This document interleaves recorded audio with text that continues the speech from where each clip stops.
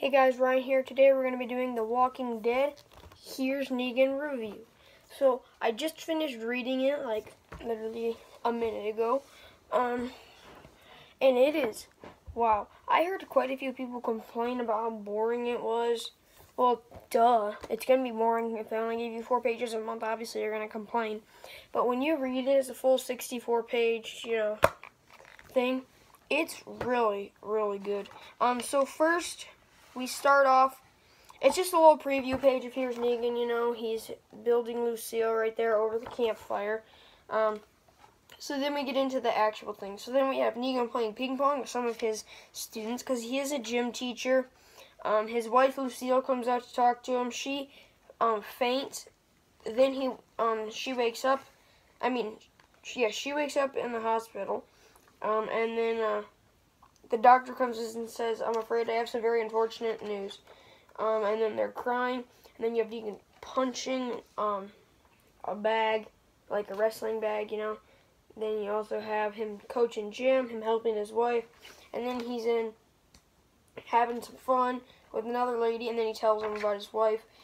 He comes home, tells his wife he ended it, and then she gets mad. She's like, "What? Why'd you end it? I'm gonna be gone very soon." But then, anyways, so back to like normal life, kind of. Well, actually, it's not normal. She loses her hair. Then she's in the hospital. She's really not doing well, And then all of a sudden, people come running through. "Wait, guys, we gotta get out of here. Let's get out." And then he turns and he looks out the window, and then all of a sudden, a car is on fire. And then a little boy runs out, and then he puts a like cabinet kind of thing in front of the window.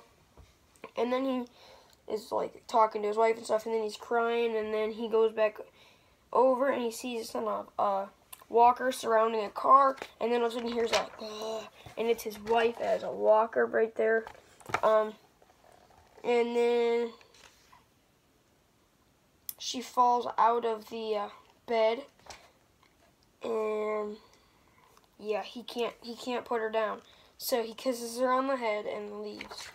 And then he goes and saves the little boy. And then the little boy goes to put down his wife. And then they're leaving. The little boy gets eaten.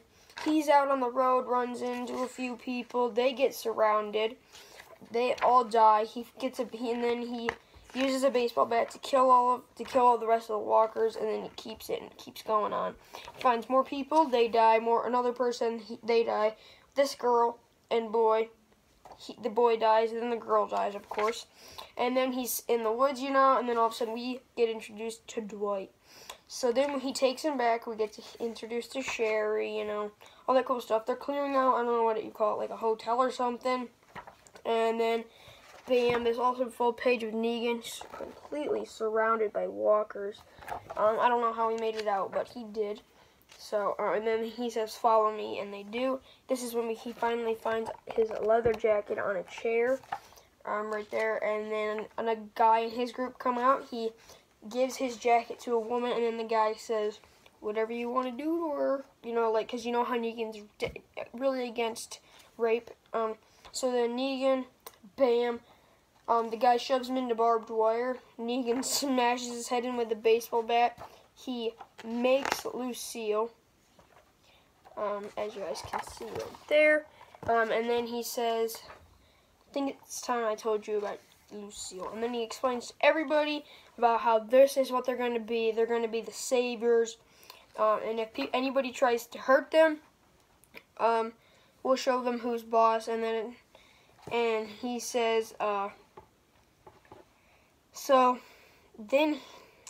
and he says, "We'll show them, because here's Negan." So this is so cool. This cover blew my mind when it was introduced a while ago. So yeah, I loved the Here's Negan as a whole. I don't know if I would have really cared for it.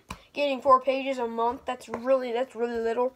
But this as a whole really is great to find out one character's backstory. The fact that he actually spent this much extra time, along with Walking Dead, Invincible, Outcast, all that. He decided to make an extra thing just for the fans. So Robert Kirkman definitely is, and so is Charlie Adler. They're definitely, and Cliff Rathburn, they're definitely all committed to the fans, because those are the only 3 people that did it. Stefan Gardenaro. I can understand why he didn't do it, kind of, because, you know, he's doing Walking Dead, and now he has his own comic series called Gasolina. I do have a variant for it, but it's pretty cool. So, yeah, very sad. Invincible 144 is the last issue that's going to be of Invincible. They just released the cover the other day. So, really sad. I'll definitely pick it up, and I'll review it. But, yeah, so thank you guys so much for watching this video, and I will see you guys next time on Ray's TWD channel.